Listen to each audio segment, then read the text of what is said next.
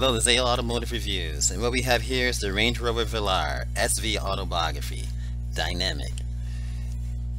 And some fine-tuning and additional V8 power makes this 2020 Range Rover Velar go as well as it looks, and it looks like a beep. It is nice. Now, anyone who wants a Jaguar Land Rover long-serving supercharged 5.0 liter V8 in a vehicle fresh off the production line should definitely get a 2020 Range Rover Velar. SV Autobiography Dynamic Edition is likely to be the last new model ever fitted with the engine. Ford, which originally engineered the AG V8 and has been building it for the GLR since 1996, has confirmed that the factory that makes the blown 8 will be closing in September.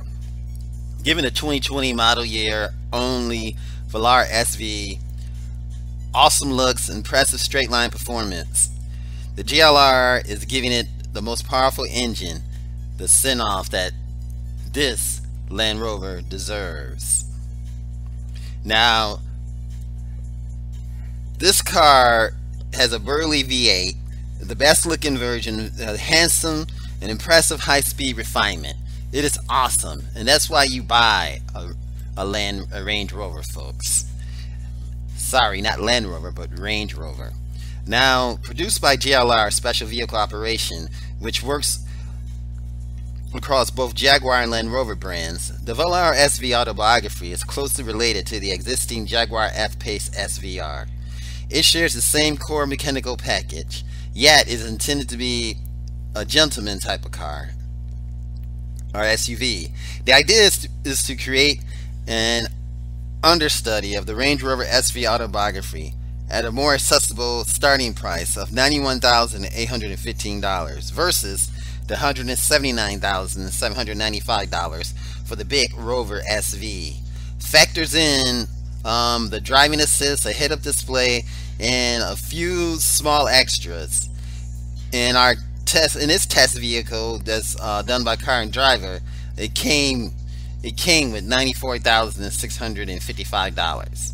This car is definitely a fine looker. Beginning life based on the Velar sets the SV Autobiography up well. The base vehicle already possesses a sort of visual appeal that steals your attention, and it is awesome. It deserves this.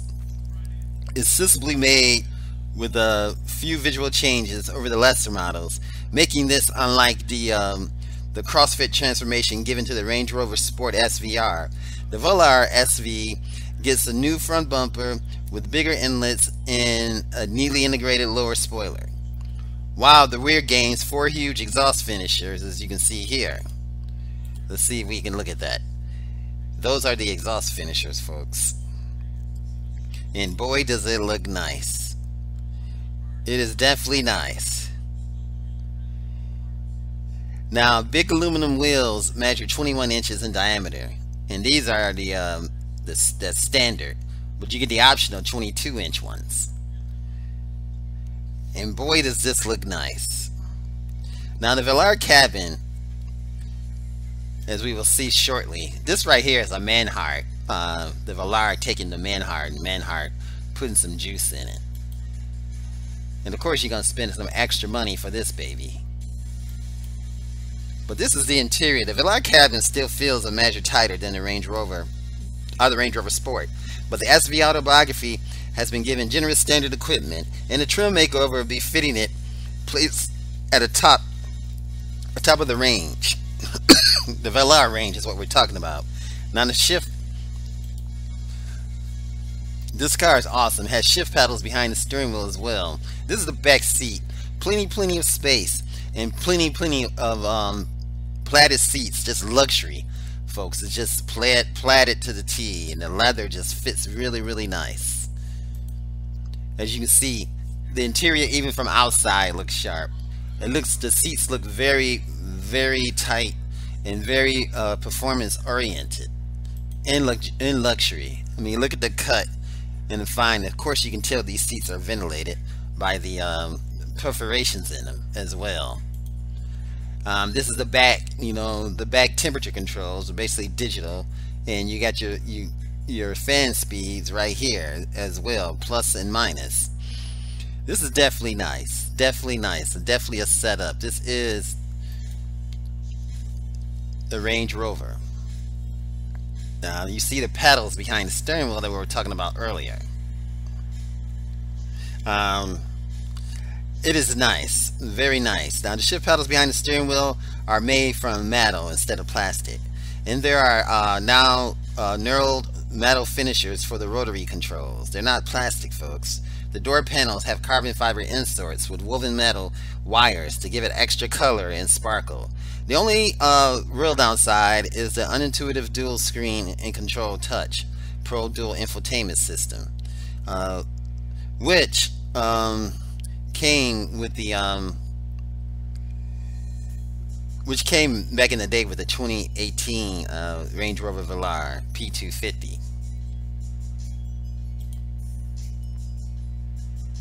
Now this car is less dynamic focused than its rivals. It's not cheap, 19 syllable name, and a non-intuitive interface. I mean, but it does look nice. Now the interior is beautifully finished. Limited headroom for the rear seat passengers, as you can see.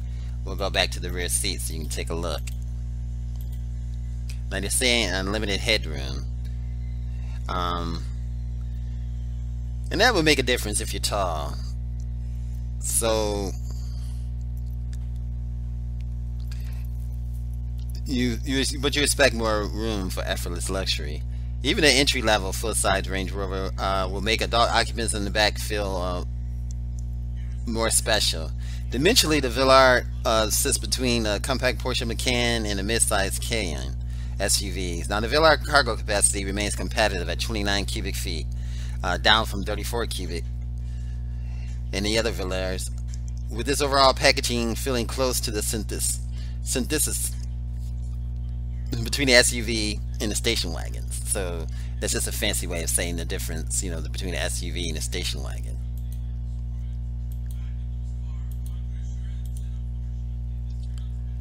Now,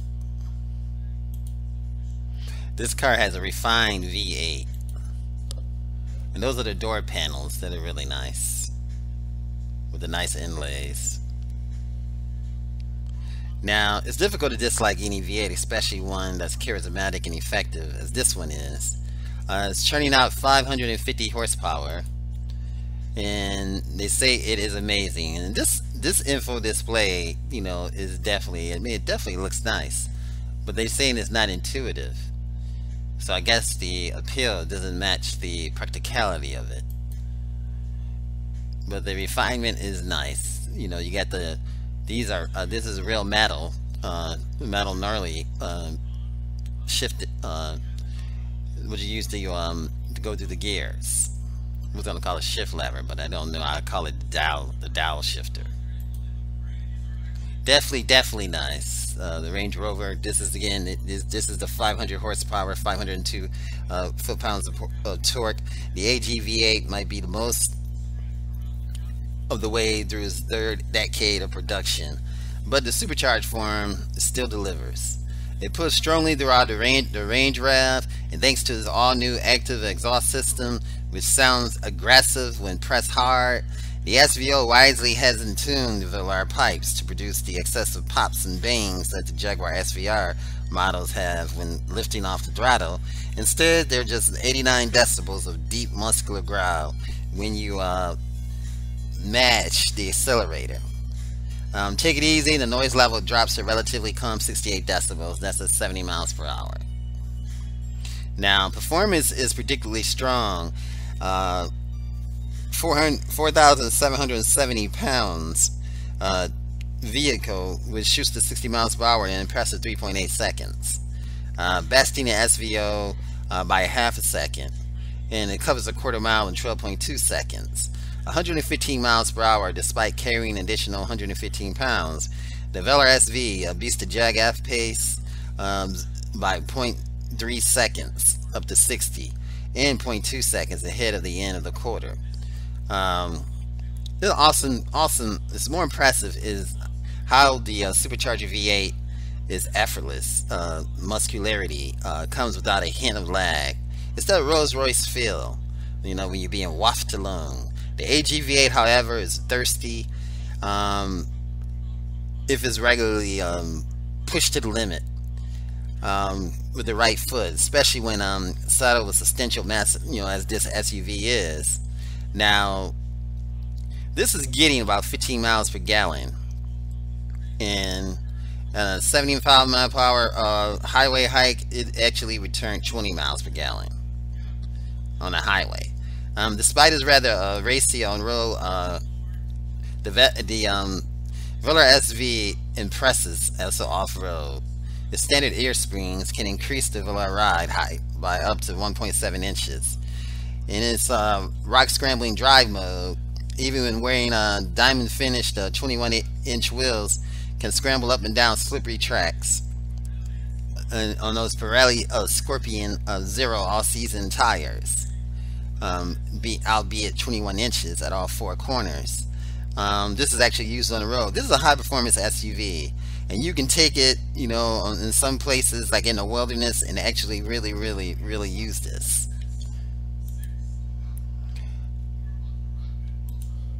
What an awesome SUV, folks. On the pavement, the SV is softer, it's more laid back, and it's luxurious. And it's up there with the F-Pace SVR, but it's comfort mode it beats it. The suspension sometimes struggle to maintain discipline when dealing with rougher road surfaces, although switching to dynamic mode made it feel sharper, and it should. That's what it's for. But there's less connection to the road. You know, you're not going to get the same feeling that you would get in the Alfa Romeo Stelvio Quadrifoglio, which is a totally different vehicle. This is not as luxurious as this Rover, definitely. But it does make a difference. Overall, this is an awesome SUV.